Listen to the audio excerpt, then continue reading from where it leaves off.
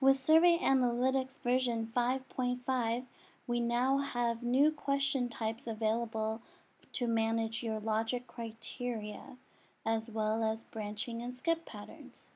Those questions include date and time question types, open-ended numeric data, open-ended comments, rank order, as well as side-by-side matrix, with a lot more to come in the future. And the reason why we've added these is because we have many clients of ours who would like to be able to do logic criteria using these question types. And in the past we used to do some scripting to allow these, but now that we've opened it, you can now use the standard branching and skip patterns that we have. So let's go ahead and look at an example. So the first one here is the date and time. You can now go into the logic and then add either a branching, compound delayed, or show hide question options from inside here.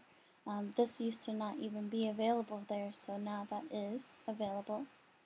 The next question type we have is a ranking order question type. And in order to set this up properly, you'd want to do a compound delayed branching that works best there, as well as any show hide options or show hide. Standard branching does not work on this question type.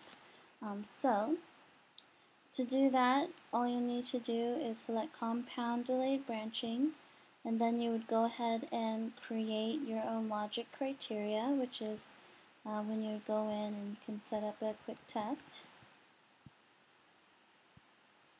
And I'm going to go ahead and rank out our Mac and see how many people ranked him as number 2.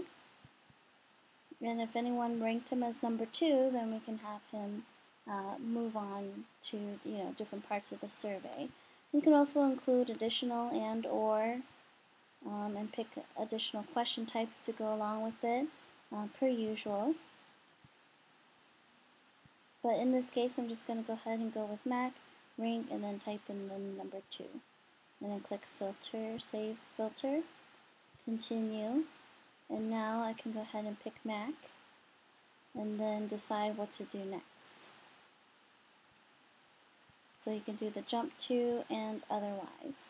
You can also go in and include some other question types. You can also access other logic criteria if you have those, but now that's available with ranking. Let's go ahead and look at some open-ended text comments as well as numeric text comments. So you can see here that I have a question about the night man cometh. How many times does the day man shoot the troll? So we want to get a numeric value there. And then this question here, we're asking about the singer that both Frank and his brother fell in love with. What's the name of the singer? And then we asked a fun question: how many times did you watch the kitten infomercial? So that's another numeric value. So with all those numeric values, you do want to set up compound delayed branching. And it would be the same way as we kind of did earlier with the rank order. And you can go ahead and set up your logic criteria.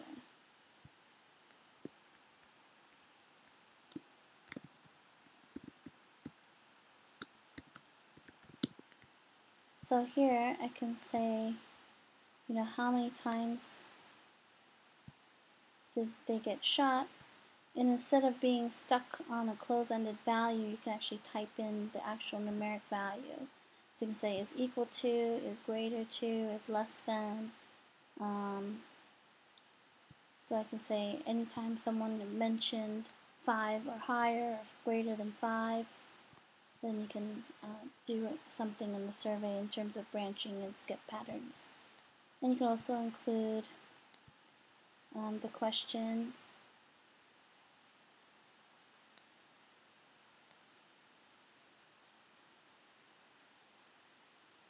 as well. Let's see here. So you can see this is a different one.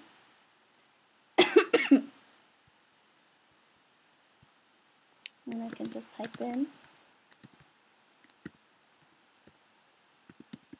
the name of the singer, and it can be equal to case insensitive or sensitive, or it contains text. So as long as it contains text within a sentence, you can use that as well.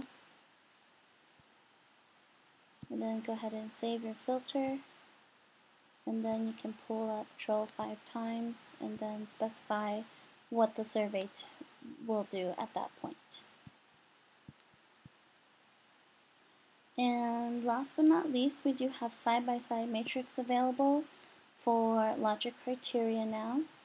And again, this is available to do compound delayed branching, or inside this question itself you can do show hide dimensions. So if you want to hide, scripting, directing, acting, or shows music, you can set up that. Otherwise, you can do compound delayed branching, which you apply to the question afterwards, generally, or much further down in the survey. And you can set up the logic criteria here.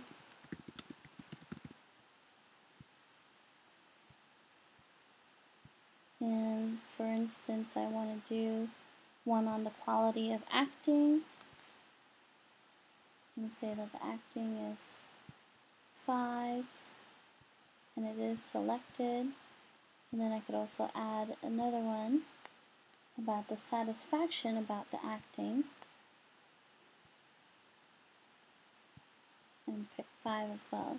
So if someone answers 5 and 5 for acting quality and satisfaction, then you can set up a filter and compound branching based off of that.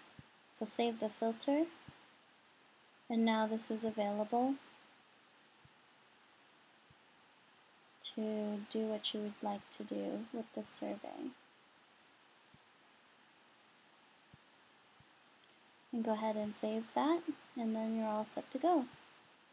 So that is the new logic criteria that is available on the survey creation side. Thank you.